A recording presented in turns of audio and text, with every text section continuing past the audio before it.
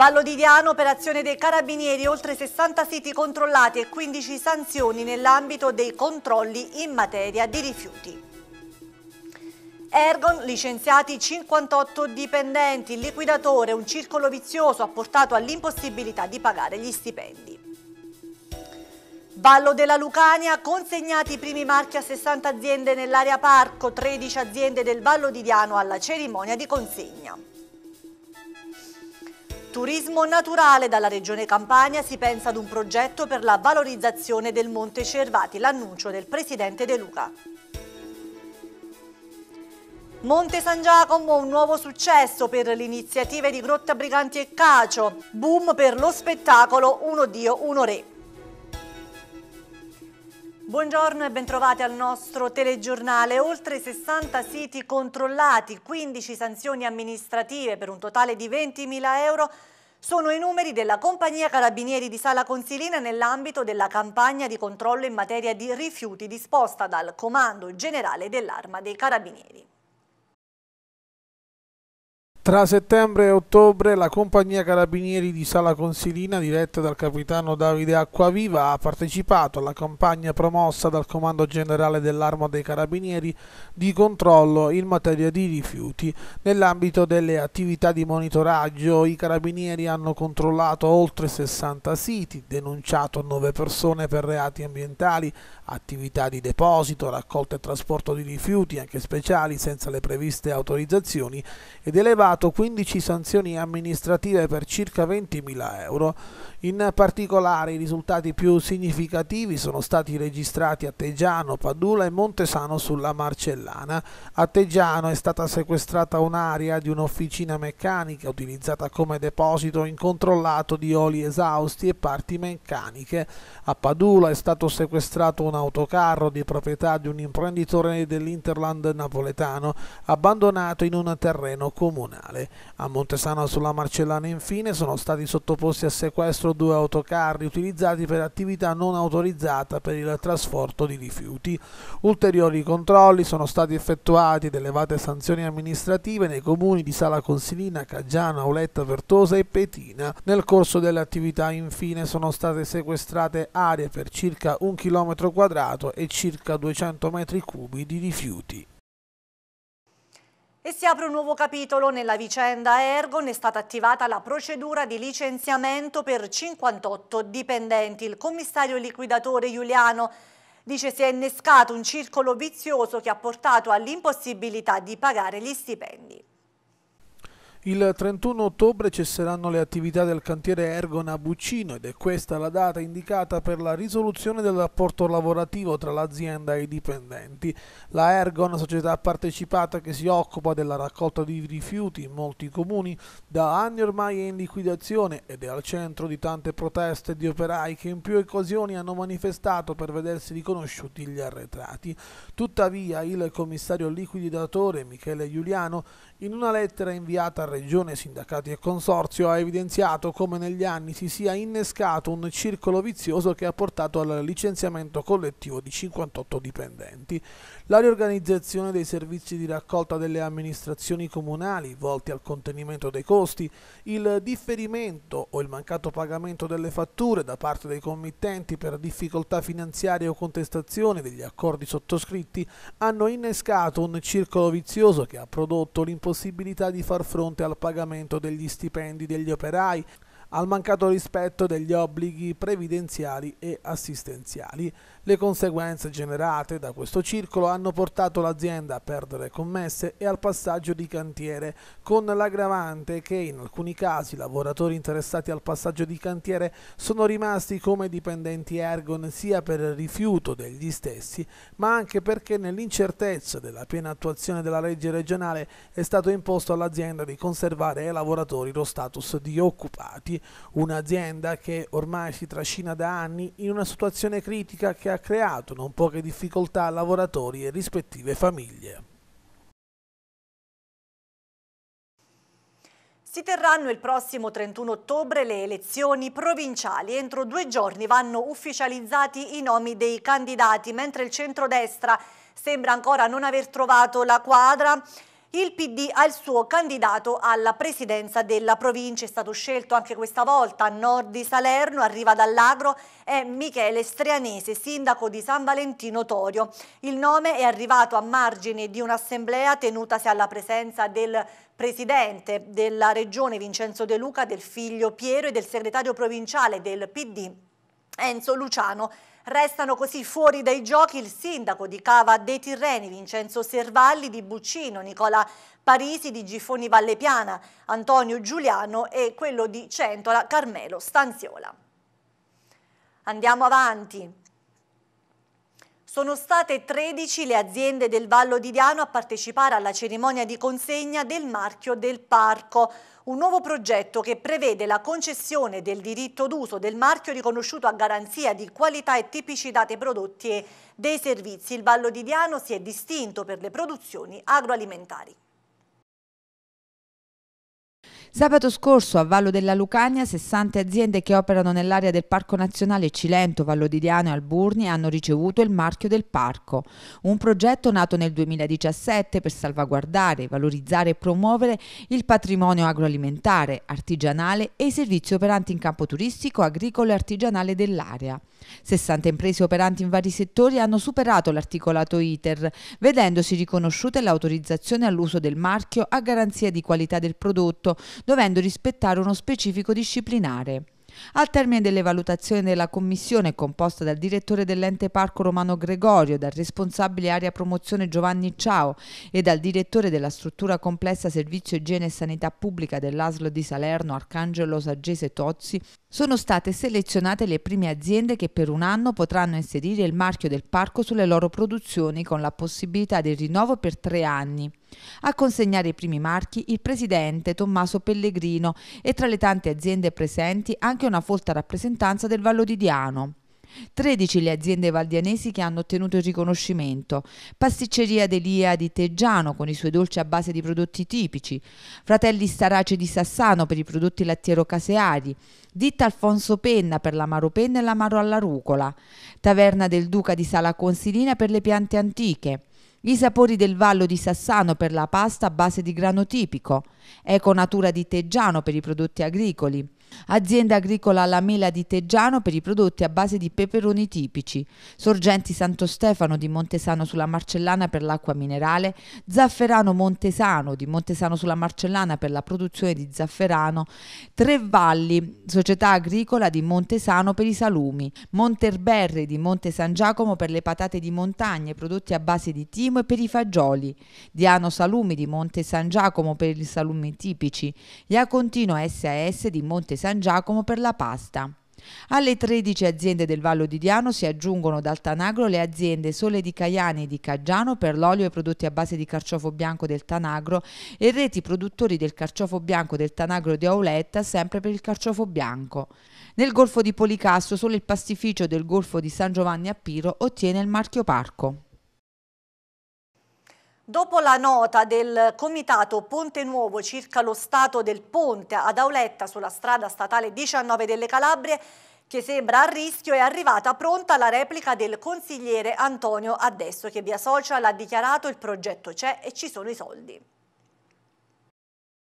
Con una nota stampa il Comitato Ponte Nuovo di Auletta aveva lanciato l'allarme circa lo stato del ponte al chilometro 47.100 della SS19 delle Calabrie, che presenta danni alla struttura dovuti all'erosione spondale alla base del fiume Tanagro. Inoltre il Comitato aveva segnalato come il ponte da anni non è stato oggetto di manutenzione né ordinaria né straordinaria e ad oggi si presenta con preoccupanti segni di deterioramento e chiedeva interventi urgenti. A stretto giro è arrivata la replica del consigliere comunale Antonio Addesso, che ha affidato ai social la sua risposta. C'è già un progetto e ci sono già i soldi stanziati. Per competenza territoriale, scrive adesso, il comune di Auletta ha ricevuto progetto dall'ANAS e ha chiesto i pareri agli enti preposti. Stamane è arrivato il parere della sovrintendenza ed ora è in arrivo il parere del genio civile per chiudere le autorizzazioni. Il progetto, prosegue il consigliere comunale, sarà reinviato all'ANAS, a cui toccheranno i lavori che prevedono la sistemazione delle gabbionate laterali e del rifacimento della platea per conservare il ponte. Inoltre conclude, ci è stato riferito che il rifacimento del ponte è o sarà messo a breve nel piano quinquennale delle opere. Dunque l'amministrazione comunale si è attivata da tempo, stando alle parole del consigliere Adesso, e ora si attende di raccogliere i frutti di questo lavoro. In merito alla visita del governatore Vincenzo De Luca nel Vallo di Diano è intervenuto il coordinamento locale della Lega che l'ha definita l'ennesima passerella. Tanti gli argomenti trattati da De Luca nei suoi discorsi davanti ai giornalisti: sanità, turismo, trasporti, commercio, tutta propaganda secondo i leghisti. Domenica scorsa il governatore Vincenzo De Luca era nel Vallo di Diano. In merito alla sua presenza è intervenuto il coordinamento locale della Lega che l'ha definita l'ennesima passerella, circondato da amministratori locali pronti a prostrarsi dinanzi a lui e fare qualche applauso a comando. Tanti gli argomenti trattati da De Luca nei suoi discorsi davanti ai giornalisti: sanità, turismo, trasporti, commercio. Molte sue dichiarazioni hanno creato non poche perplessità, se non altro per la vacuità dei contenuti. Caro De Luca, affermano i leghisti locali, ci saremmo aspettati che finalmente ci venisse a parlare di prevenzione, quella vera, delle cause dei tumori nel Vallo di Diano, che ci dicesse come mai non si muove un dito sul fattore inquinamento. Ha dichiarato, sottolineano, che i tumori oggi non sono un problema se presi in tempo. Si informi ad oggi quanti morti fanno nel Vallo di Diano. Qui abbiamo discariche abusive, inchieste sullo smaltimento dei rifiuti, fiumi che sono solo scarico per qualunque tipo di rifiuto, roghi di plastica, quindi problemi di salute e morti per inquinamento ambientale. Fuga dei giovani per questi problemi e per la carenza di lavoro.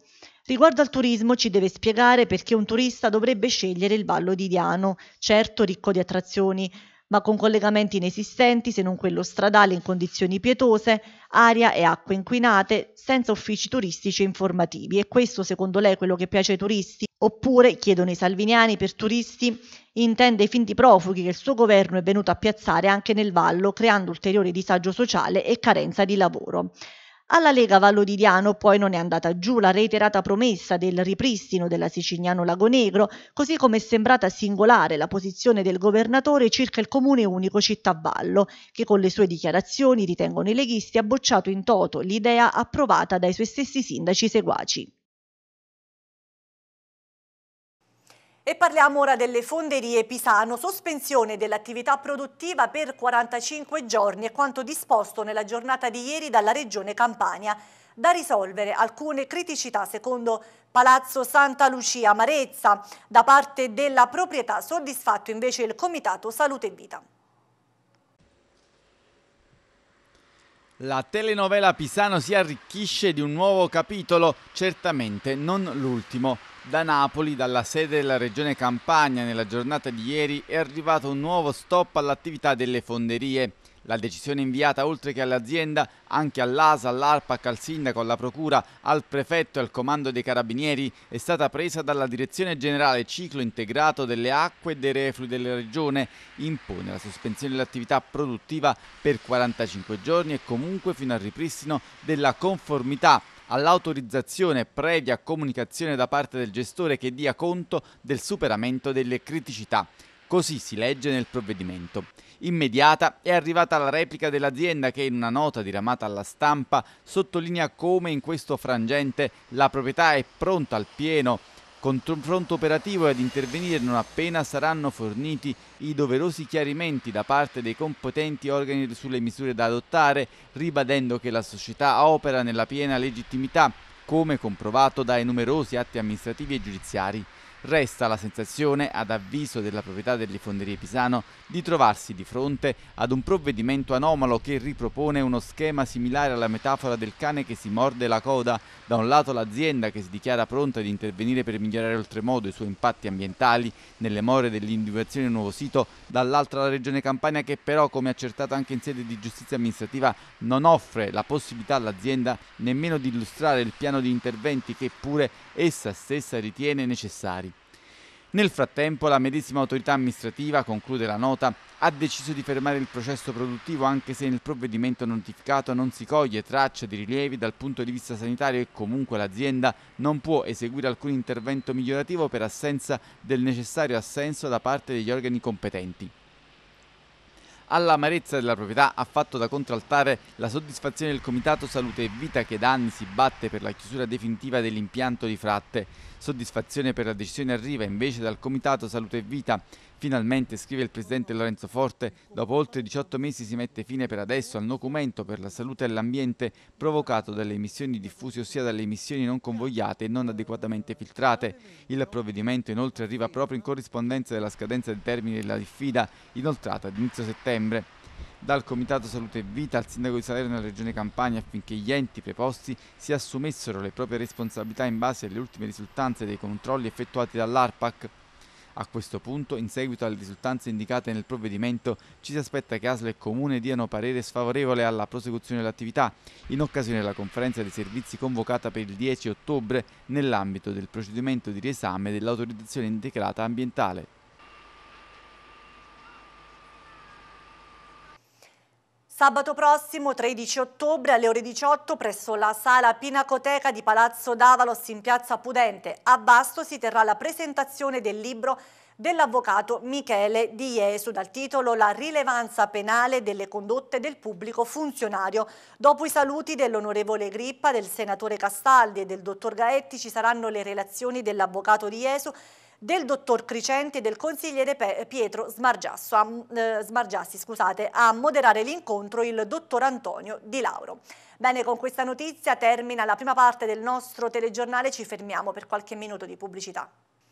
Bentornati in studio, entra nel vivo la procedura per l'affidamento in gestione dei campetti polivalenti di Buonabitacolo. Ad annunciarlo il sindaco Giancarlo Guercio, secondo cui si tratta solo di un primo passo verso la riqualificazione dell'area. Potrebbe mancare davvero poco prima che gli impianti sportivi di Buonabitacolo possano riprendere a funzionare a pieno regime. Il sindaco Giancarlo Guercio infatti annuncia la pubblicazione del bando per la gestione dei campetti polivalenti comunali. Come da delibera di giunta dello scorso settembre, a cui si aggiunge la precedente delibera di giunta comunale in cui è stato approvato lo schema di convenzione per la gestione degli impianti, è stato ora regolarmente pubblicato il bando per l'affidamento del servizio di gestione della durata di 15 anni.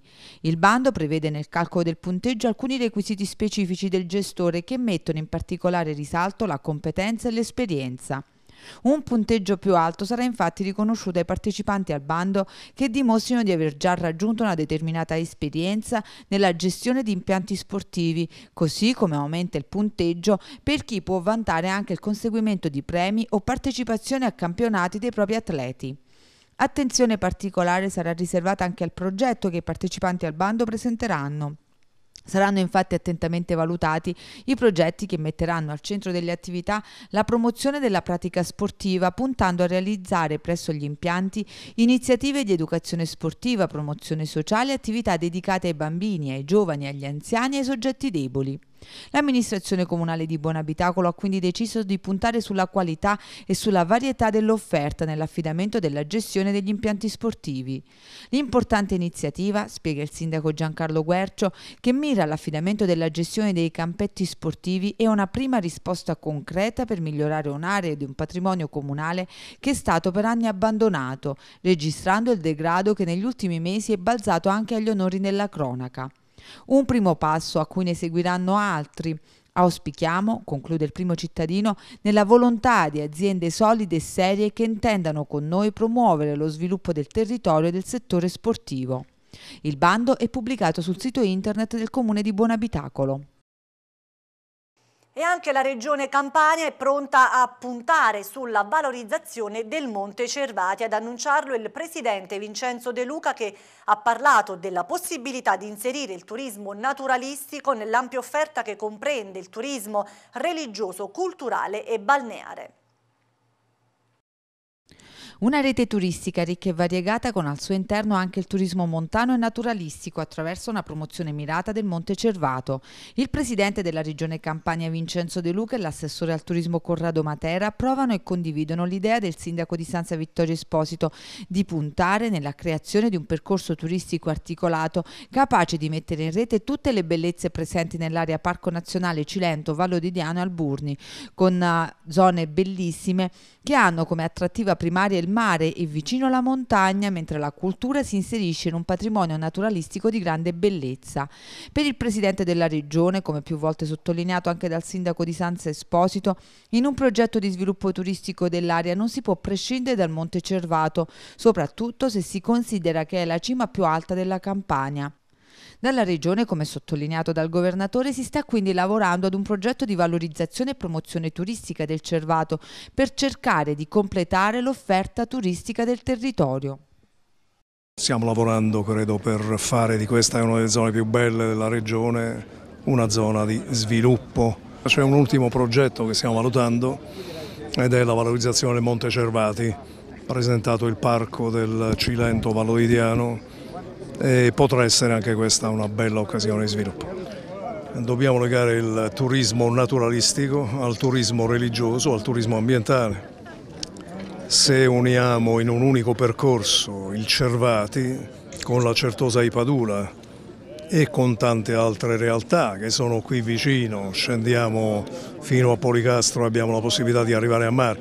L'unicità della zona è questa: tu in mezz'ora arrivi dal mare, da Palinuro, da Camerota, da Policastro, arrivi sulla montagna più alta della regione Campania, quindi si possono immaginare anche percorsi turistici molto attraenti. Poi se aggiungiamo la Certosa e un programma di iniziative anche culturali, c'è stata qui una bella iniziativa concordata con la Camera di Commercio qualche mese fa, ha avuto un grande successo, Lucio incontra Lucio, se ricordate, allora veramente possiamo dare un incremento in maniera realistica, non velleitaria, anche un bel flusso di turismo significativo. Abbiamo un po' più a nord le grotte di Pertosa e dunque credo che si possa davvero disegnare un bel itinerario turistico-culturale tale da dare respiro all'economia della zona.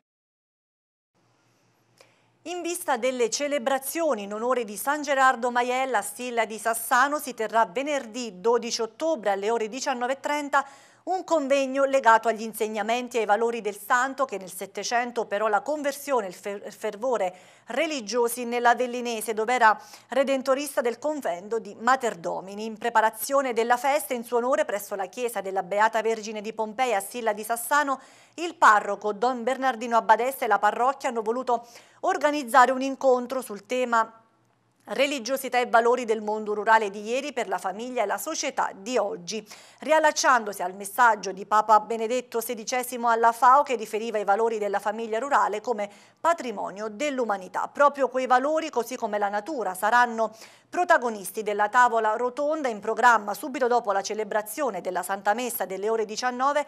Si aprirà con i saluti del parroco e sarà arricchito dalle relazioni di storici e naturalisti come il professor Pasquale Persico, Giuseppe Colitti e Nicola Di Novella. Andiamo avanti.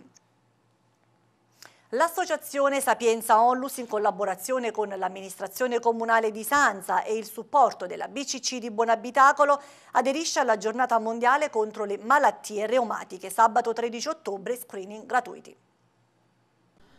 L'importanza della prevenzione e la necessità di favorire iniziative in grado di consentire a tutti di poter effettuare controlli periodici resta al centro dell'interesse dell'amministrazione comunale di Sanza e della BCC di Buonabitacolo, che insieme hanno voluto supportare la nuova iniziativa promossa dall'associazione Sapienza Onlus. Sarà la prevenzione delle malattie reumatiche protagoniste dell'attività di controllo che vedrà in campo i volontari dell'associazione organizzatrice con esperti medici per valutare la presenza di eventuali e invisibili segni che possono provocare il danneggiamento della cartilagine e dei tessuti circostanti, portando alla comparsa delle malattie reumatiche che limitano notevolmente i movimenti delle persone. I sintomi sono inizialmente impercettibili e quando la patologia si manifesta potrebbe essere troppo tardi. Per questa ragione è indispensabile ricorrere a controlli preventivi. Da qui l'iniziativa che sabato 13 ottobre, nell'ambito della giornata mondiale delle malattie reumatiche, grazie al supporto dell'amministrazione comunale guidata dal sindaco Vittorio Esposito e della BCC di Buonabitacolo del direttore generale Angelo De Luca, Vedrà presso il poliambulatorio di Piazza Vieri Ciorciari dalle ore 9 alle ore 13 la presenza della dottoressa Maria Eva Romano per effettuare uno screening reumatologico gratuito.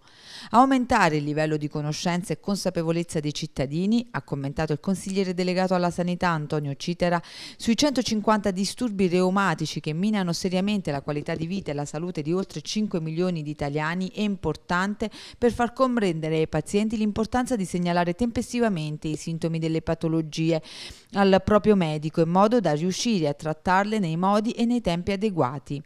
Questi i principali obiettivi della Giornata Mondiale delle Malattie Reumatiche, che si celebra in tutti e 5 i continenti. A Sanza dunque prosegue l'attività di prevenzione e sensibilizzazione della popolazione. La prevenzione è l'arma efficace per combattere le malattie, la diagnosi precoce è la strada giusta da seguire. Questo invece è il commento del presidente dell'Associazione Sapienza Onlus, Pasquale Citera. Sabato prossimo a Polla, a partire dalle ore 19, si terrà la 14ª giornata del Contemporaneo. L'evento, organizzato dal Forum dei Giovani Locale Nova Civitas con il patrocinio del Comune, vedrà presso il Museo del Costume in Stea Polla l'esposizione collettiva dei lavori realizzati dai partecipanti al laboratorio di lavorazione dell'argilla diretto dall'artista Roberta Chianese.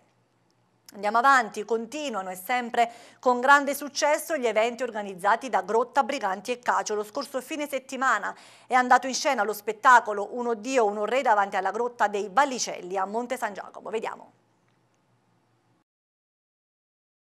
Una storia d'amore al tempo dei Briganti ai piedi del Cervati è andata in scena nello scorso fine settimana con lo spettacolo en plein air Uno Dio, Uno Re, a 1200 metri di quota davanti alla Grotta dei Vallicelli a Monte San Giacomo. La spettacolarità del paesaggio è diventata il palcoscenico in cui gli spettatori si sono lasciati coinvolgere da attori e musicisti nel viaggio che Grotta, Briganti e Cacio ha proposto, questa volta attraverso il teatro, per ripercorrere la storia, scoprire le radici ed evocare la memoria. Salvatore è un soldato, un ufficiale dell'esercito, del Reale Esercito Borbonico, quindi napoletano, che come tanti ragazzi di quel tempo furono praticamente deportati durante la battaglia che vide, diciamo, lo scontro a Gaeta presumibilmente. Fu deportato proprio, questo è il termine, nelle carceri del nord Italia. Molti finirono a Fenestrelle, molti finirono nelle periferie della Lombardia, alcuni riuscirono a scappare. Ecco, lui è uno di quelli che scappa e nel ritorno a casa incontra Rosaria, una ragazza di questi luoghi, che gli dà riparo, gli dà rifugio ed è il suo occhio verso l'esterno. Mentre lui è un idealista che crede che le cose possano cambiare, lei invece ha subito molto chiaro davanti agli occhi che la situazione oramai è andata via, è persa, e rappresenta però comunque una rinascita in quanto porta poi in sé la nuova vita. Rosaria è un personaggio molto delicato, oserei definirlo così, perché è una donna di tempi andati, parliamo del 1863 circa, molto decisa, molto sicura di sé, molto coraggiosa, e forse all'epoca donne così probabilmente erano poche. Tanto che addirittura insomma, pensa che sia il caso di andar via. Il concetto di andar via non era un concetto così tanto semplice all'epoca, principalmente per una donna e per di più da sola. La passione e i tormenti dei due protagonisti hanno coinvolto i presenti, che si sono lasciati accompagnare nel racconto dalle musiche intense di Giosi Cincotti. Che si è creata la giusta magia, la giusta armonia, sentivamo tutta l'emozione e lo stupore di seguire questa cosa, anche molto teatrale, diciamo, forse per il posto che appena arrivi ti incanti e resti rapito, quindi suonare è come se ti integrassi di nuovo con l'universo, la musica si fonde di nuovo con le rocce, con gli alberi ed è una sensazione per un musicista che ritornare all'universo, sì, diciamo, se vogliamo essere anche spirituali, anche al divino. Il copione, una storia romanzata, è stato elaborato partendo da documenti ufficiali su cui sta studiando Antonio Tortorella, che per Grotta, Briganti e Cacio sta analizzando le caratteristiche del brigantaggio sul territorio del Cervati. Alla base c'è sempre la ricerca sul brigantaggio sul Cervati, che è stato cospicuo.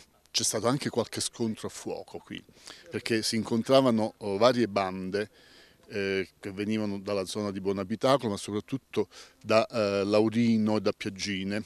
C'era la banda Tardio, che era quella più nota, più forte e anche con delle connotazioni un po' più forti dal punto di vista politico, perché non era il semplice brigante che era scappato dalla terra per sfuggire a determinate costrizioni da parte del nuovo governo. Il capo di questa banda Tardio, che poi era un avvocato, aveva una carica maggiore perché aveva anche la forza di conoscenze anche teoriche, quindi diciamo, non è un brigantaggio di secondo piano quello di questa zona del Cervati. Termina qui il nostro telegiornale, vi ringrazio per l'attenzione e auguro a tutti voi un buon proseguimento di giornata.